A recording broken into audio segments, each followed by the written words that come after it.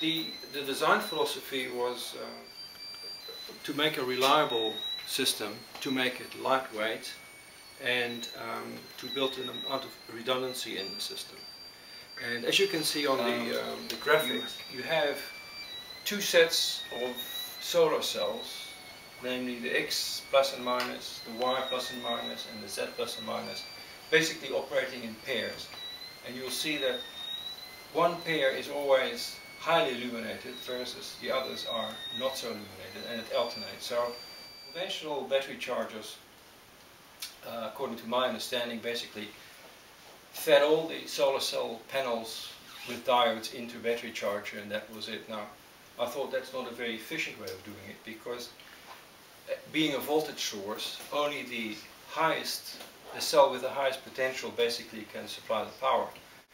So I thought, well, if I make 3 chargers, each fed from a particular axis cell couple, then we have redundancy, and we also have, I think, more power out of this whole system. And so that's what this basically is. We have 3 individual battery chargers, which basically look at the 3 individual solar cell pairs. And they operate in parallel, independently, and each battery charger then has the capability of supplying its maximum power as a pair of solar cells into this. This also creates reliability, because if one solar cell or the battery charger associated with that solar cell set fails, you have still 2 left to operate from. The original prototype, we used power converters running at about 50 kilohertz. That was 10 years ago the sort of norm. Now we're running at half a megahertz, or even 1.5 megahertz. So because we were able to increase the frequency by a factor of 10, the components were much smaller. The magnetics are actually quite small, and specifically the problems with capacitors were reduced, because you can't get tantalum or electrolytic capacitors for space grade easily. So we're using very high quality ceramic capacitors. Okay, so everything becomes smaller and far more efficient. We're using, in this particular power conversion system, you need a converter which can operate below and above the battery voltage. And so we're using here a particular converter type topology, which is very popular these days, which allows us to do that. And it's got some very interesting advantages, namely that the battery is totally isolated from the power switch. Normally, if anything fails in a battery charger, it's the power switch. So, and what happens then?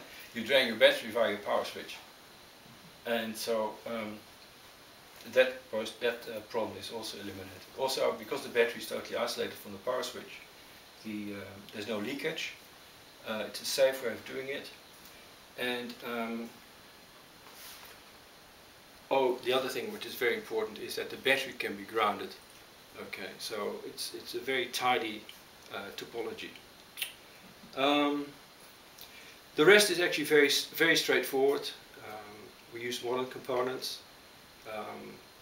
The battery bus is controlled, and after the battery bus we basically have two power converters supplying 12 volts and 5 volts, both tightly regulated.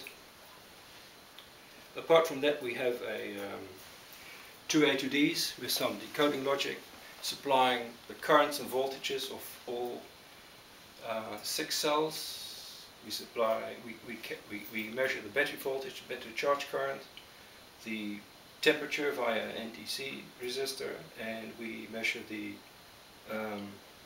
regulated 12 and 5 volts voltages and currents, I think. And that's about it.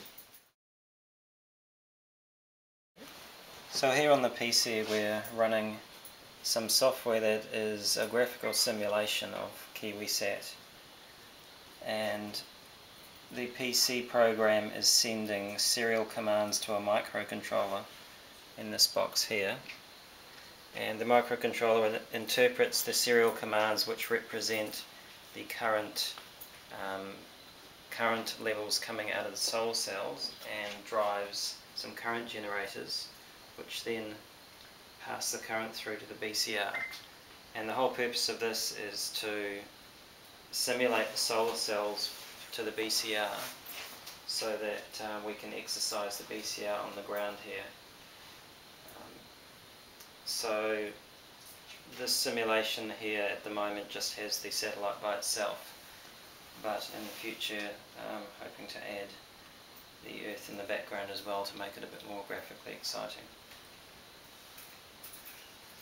And on the meters here, when the thing is running, it's just switched off at the moment, but when it's running we'll see the meters changing based on what current the generators are producing to the BCR at any point in time.